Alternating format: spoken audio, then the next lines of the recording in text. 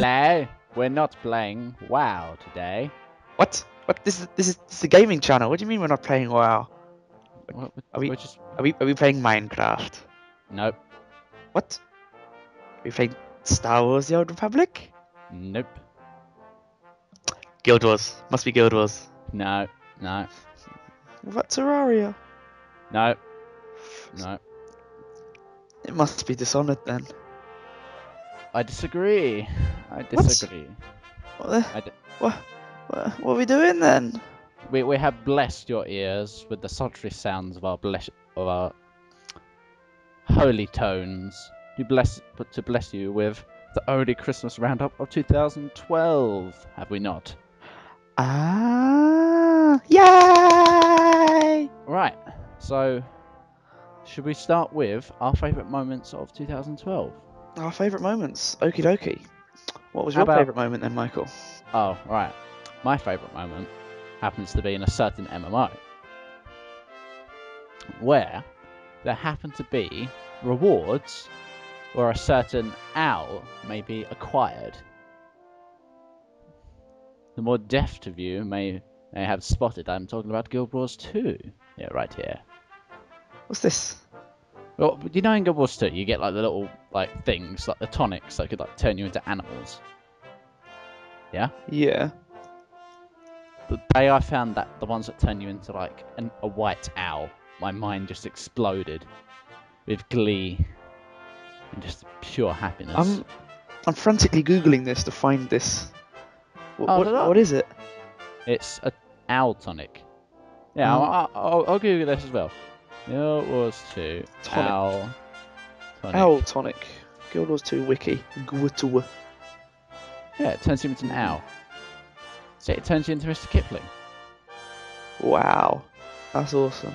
Best thing ever. Oh, and he looks like him as well. Exactly. That's amazing.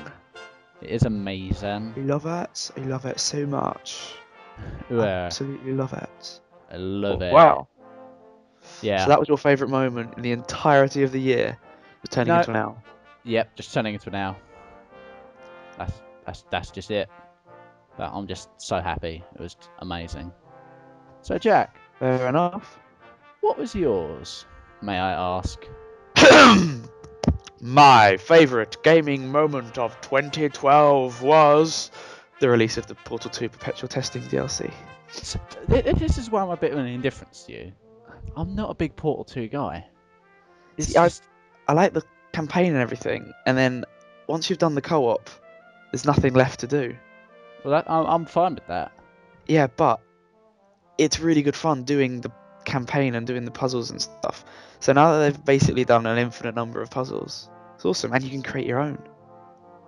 True. That is essentially the equivalent of the curation kit for Skyrim, Yeah, exactly. which I've just gone crazy with. You had the amount of times I've seen you on that thing. Grabby95 is now playing Creation Kit. Oh, it's ridiculous. I love it though. It's so amazing. I remember creating a chamber for Elliot, and I'd done those red laser things that kill you when you walk into them. But that was right above you, and there was a portal surface above that, and right above that, right next to that, sorry, was the exit. Now I didn't realise you couldn't shoot portals through the red lasers, so Elliot just went straight through that, straight through the exit. So yeah, but yeah, that was my favourite moment. So, Yes. all that said and done, We shall move on to the next category. top 5. No. We have a joint favourite moment of 2012. Don't we? What was that? The mystical game of wonderment appearing on Steam that we found. Ah, yes. Yes. Do you want a little drum roll? Yes.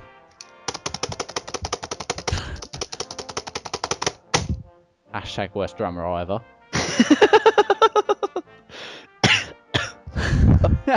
I'm in bed on my laptop. It was Yeah. the release of Star Wars Battlefront 2 on Steam. Steam. Not sure when it was released, but we noticed it this year. We found it. We don't care if it wasn't done this year. It was 2012 to us. Yeah, and it was just amazing. The amount of hours we've clocked up on that, it's literally like 4. Yeah, amount of 4 hours. Yeah. The thing is, our childhood was that game. It was the best game on PS2. The best. And I literally cried for months when I found out Battlefront 3 got cancelled. Yeah, he literally cried for months. Didn't come into school or anything. My grades just went rock bottom. Yeah, rock bottom. Yep.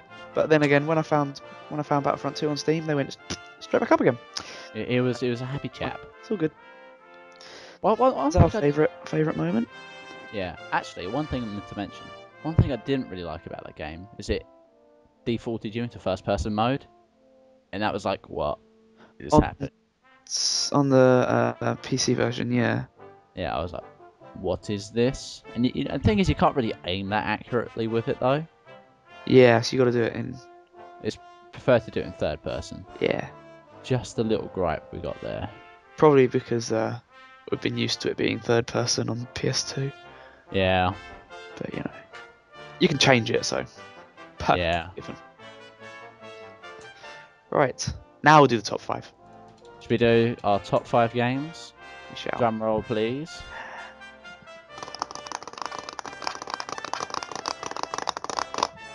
Number 5. I've opened up the notepad. Assassin's Creed 3. Right, this is more of my one, isn't it? Because I've only played like one game that was released this year. That's because you buy really old games. No, I'm just catching up on the old games I bought last year. Silly poo. Well, my opinion on this, Assassin's Creed 3, it was a really, really good game. But, as a fan of the series, I think they dumbed it down a bit. Like, they, yeah, for example, the free running, all you had to do is just press RT and you can just press forward and you can just free run. I didn't really like that. At all. The combat system, I like it because it's harder, you get used to it. And it's quite fun. One thing that I did miss is like armor upgrades and stuff like that. You didn't really get much of that in Assassin's Creed 3. There wasn't any at all, particularly. And that was a huge departure from what I've had for the last 3 games. I was like, what? That's the best bit. So that was that. Story-wise, all the Connor stuff was, I think that was really good, but it went back to the old Assassin's Creed 1. Oh, we're going to drag you out the Animus now. Meh. Although some of the missions were quite good, like the one where you went to Abstergo, that was quite good. I'm not going to spoil anything of like what you do there, so there's that. I think that sums it up for Assassin's Creed 3. Do you think so? Yeah, sure, yeah. Why not? Yeah, why not? Yeah. Seems pretty summed up to me. Well done. Hit the nail on the head there, Michael. Did I? Yeah, pretty much. Nail on the head. Yeah. Right on the top. Right Huge on big its noggin. Off, right on the... Right in the noggin. Whatever it's called. On a actual nail. Yes. Right. Number 4. Dishonored. Again, your one. Well, yeah, that's because you haven't played any games this year. Shh. And if you look in the notepad, it's got a U in Dishonored. Because that's how you spell Dishonored. Yes, this is the correct way that anyone must spell Dishonored. Anyway, yeah. As little as I've played it, as none of you have seen on my Let's Plays. Because we're that famous. Because we're that famous. That I'm really enjoying it. But FOV, sort that stuff out. Sort it out. Your hands are too big. That's just really annoying. Oh, so it blocks up a lot of the... Yeah, it blocks up like half the screen with your hands. What is the need for that? Are your hands keeping doing the... Not claws. Yeah, they're doing the Call of Duty thing. Oh, let's take up half the screen by your gun. Yeah. That sort of annoys me. I've only really just got the magic, and I thought I'm not particularly good with it, and it's sort of, oh, hello. Here's some stuff. You can, like, zip about using your mana. I quite like that. Thought it was really good. I've been playing it more stealthy, so I'm really enjoying it so far. Story-wise, I haven't really got into it that much. I've only really done the first chapter, but so far the characters are really interesting. I'll give you that. Like the main villain dude is pretty evil. Pretty evil. Would you say? Not a very happy chappy. Oh no, not at all. I think that sums it up for Dishonored. Do you think not? Yes, yes, a good summation. Good summation.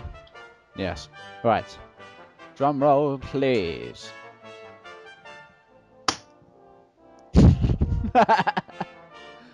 That was. There's a drum roll. I don't want to take that as drum roll though. Right, fair enough. Right. Number 3 is Faster Than Light.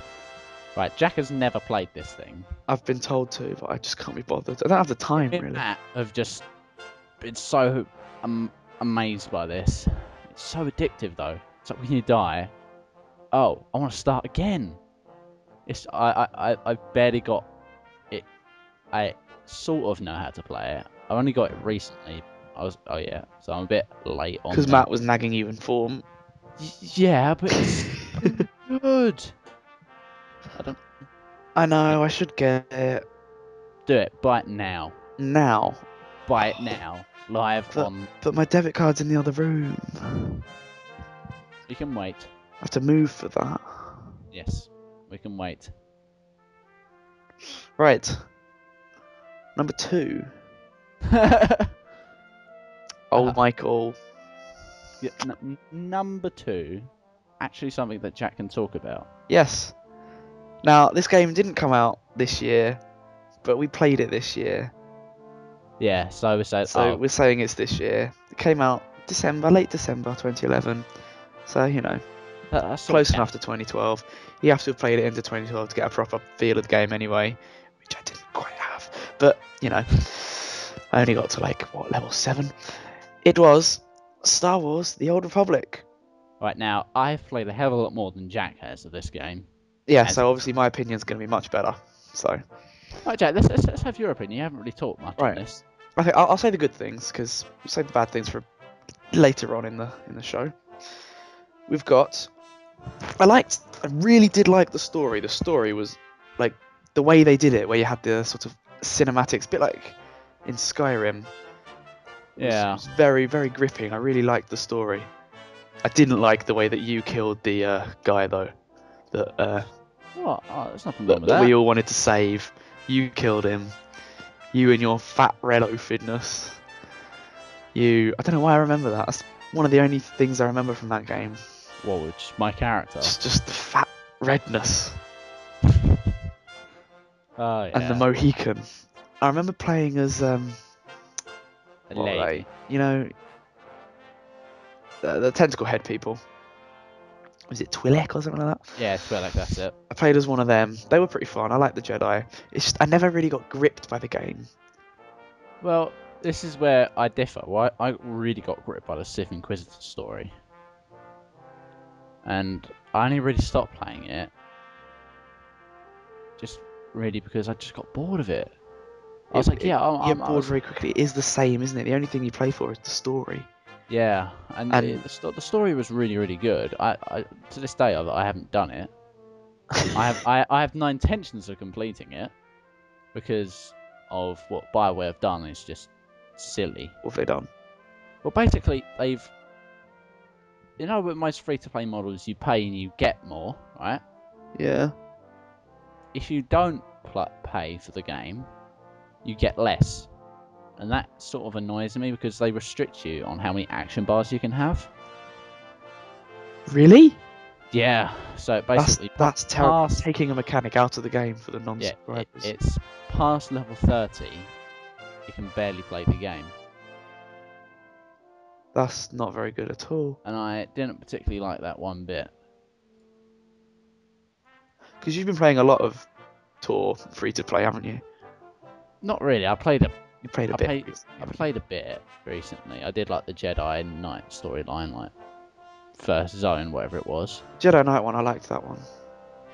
Yeah, it was good. It was a Good. half decent story. But my favourite point in that game was when I was playing my Inquisitor, because I just go around shooting lightning at people and shouting unlimited power. And You went a bit overboard on your unlimited, oh didn't you? yes, and one of the best memories that I have of playing that game, I think it was on it wasn't Coruscant, it was, what's the planet that gets blown up in the first Star Wars? Alderaan, you should know that. Oh, right. Anyway, Call yourself a Star Wars fan. Hey, I'm half zombie this morning. Shh. Fair enough. He got up like half an hour ago, Yeah, let's say that. and I've been up for almost 3 hours. Yeah, so Jack he's sort of awake. Anyway, I'll walk into this cutscene with this dude. So the guy I'm supposed to like apprehend and like take back. I walk in there. First option I do is shoot him with lightning. I was so happy. It's the best. It's the best thing ever.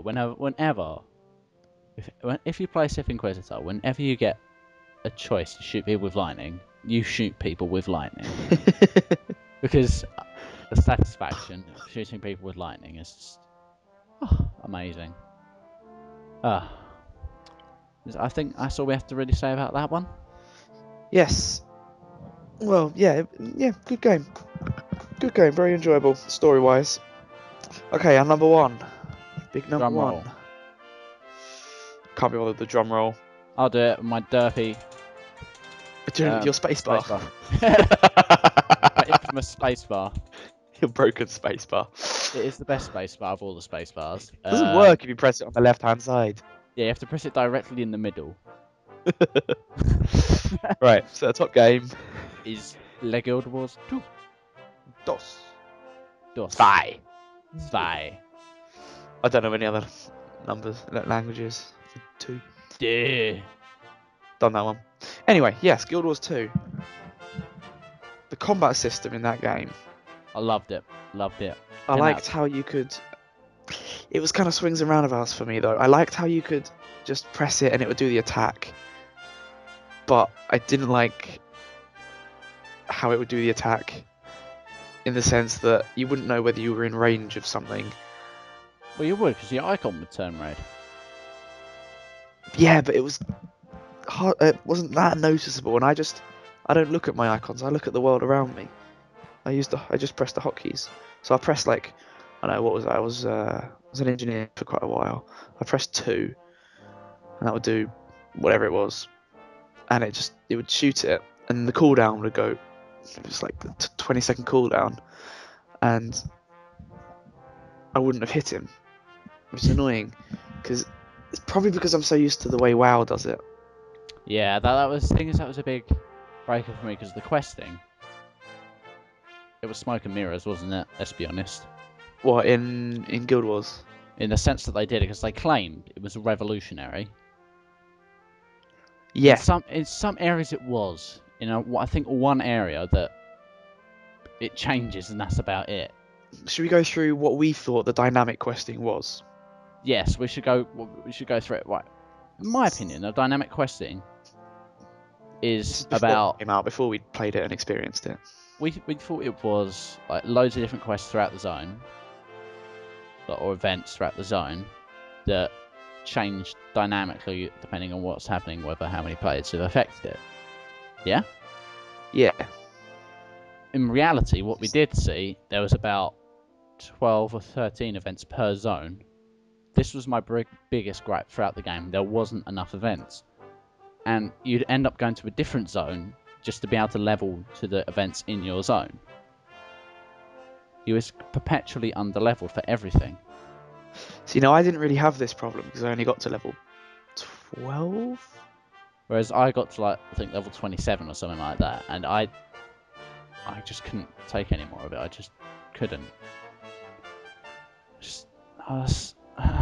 Not for me. Wasn't for me. Although the story, as many people say, I've heard, oh, the story isn't that interesting. The thief one is quite interesting. The engineer one's pretty good. Yeah, that was the only thing that kept me going throughout Yeah, the game. story is what you.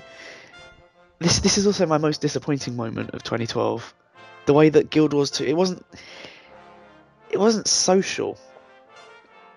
Like, you didn't have to be in a group. You didn't have to talk to anyone to get the credit. Like in WoW, if you've got to do a group quest, you have to find a group 3 or 4 other people to help you do it, and you then get the credit for doing it, killing the boss, killing 20 people, whatever. In Guild Wars, all you have to do is turn up and other people will be there. You could solo almost anything in Guild Wars, Well, at least as much as I've that was the experienced. strength of it, though. Yeah, I but feel it's like. not. It's an MMO, but it's not really multiplayer. It's just a lot of people playing it. It's not. You don't socialize with people. That's what I liked about. Say WoW, Yeah, because true. So, the guilds seemed quite interesting on Guild Wars 2. never experienced the guilds. Oh, where you could be members of loads of different guilds, but you could represent only one. Oh right. So, like, where you have the little thing above your head saying what guild you're in. Yeah, you could only It have was one like of those. you can only have one of those above your head. I really like that, to be honest. Yeah, that's quite cool. So you can have benefits from being in different, or you can talk to different guilds. Yeah, Yeah, see, that's the thing. You got to be in a guild to be able to communicate with people, or to need to communicate with people. In WoW, you just need to talk to someone next to you, like, oh yeah, do you wanna group up, do a couple of quests together? Because then you're not fighting over mobs, you're not fighting over yeah, loot or anything. You share the kills, you share the loot, you share everything. Whereas in Guild Wars, everything is your own anyway. Like, yeah.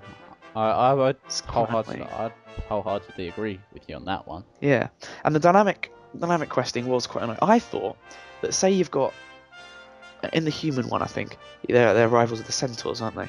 Yeah, So you've got a centaur town at one end of the map, and the human town at the other end of the map, and in the middle there's like a ruined town that keeps getting overtaken, and it's like a sort of like a track between the two, where if nobody helps, none of the players help, the centaurs will slowly push towards the human town, and there are little battles, and if they win one battle, they'll move forwards. But the move centaurs are forward. by default more powerful than the humans. But Yeah, if the humans have player help, they will be able yeah, to push the centaurs back. And so every time the centaurs have a stronghold, the quests from that point are not available. But if the humans take it over, you then unlock more quests. I thought that's yeah, what it was. That's what gripped me about this game. Huge disappointment not to have been. yeah. Like, Well, the that's how thing I is, understood. me and Jack have talked about this. Must be tens of times the way that if you can improve Guild Wars 2 questing, have quest hubs. Yeah, like him, I don't just turn up to an area and know what to do. Yeah, or it's just have the events that are already there. Just have about half, like 50% more of them per zone. Yeah, Make them last a bit longer as well. yeah. Do 50% of them more in each zone, and add some WoW style quests as Yeah, well. so you turn up to like a mill, and you've got to harvest Tip loads of mill. crops. Ooh, Oh, aye, you got to harvest crops and you gotta like kill some pests or whatever. But you got to do loads of those, or you've got to do a certain amount, but you can't do it that frequently. But there's a quest hub by the mill. You do loads of quests there, and in doing those quests, it would you then can progress the complete, event. yeah, the main event, which will give you loads of XP, loads of money, but would take you ages to do by itself. Yeah, So you've got this one event that everyone's helping towards, blah blah blah blah blah, and you're doing all the separate quests. You just need quest hubs, basically.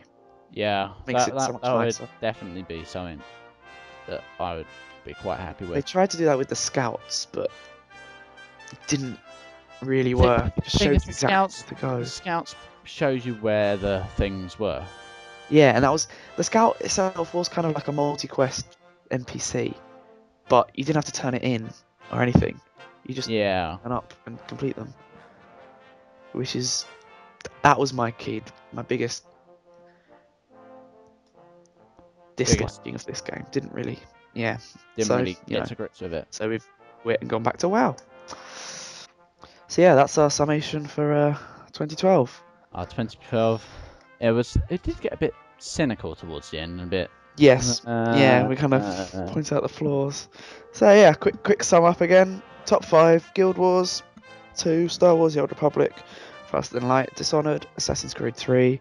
Favorite moment for me was the Perpetual Testing DLC in Portal. Favorite moment for Michael was the owl turning into thingy from Guild Wars.